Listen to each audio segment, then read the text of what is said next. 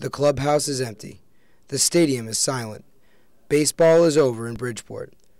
But while there may not be a team on the field, there's still a Bridgeport Bluefish team off the field that's hard at work. My job is to sell sponsorships, group outings, and pretty much get this place prepared for the 2010 season. Anything you can think of, we call that's in this area. Advertising, season tickets, groups, picnics. There's a lot of different options that we have for businesses.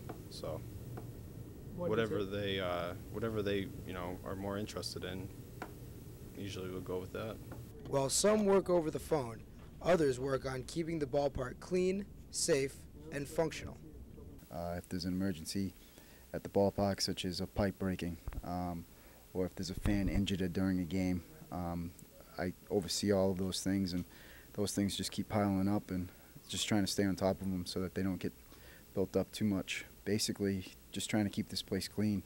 5,500 seats it's a lot. A lot of people sit back and say it's a small ballpark, but when it's only 1 or 2 people doing it, it's not easy.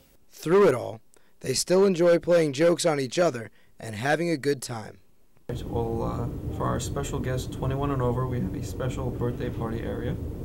It's under the tunnel. It includes 17 kegs and a wrestling ring where you wrestle Mohawk Mike.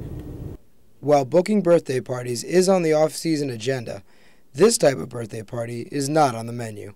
So it's the hard work that gets put in during the off-season that ensures these fish get to keep on swimming.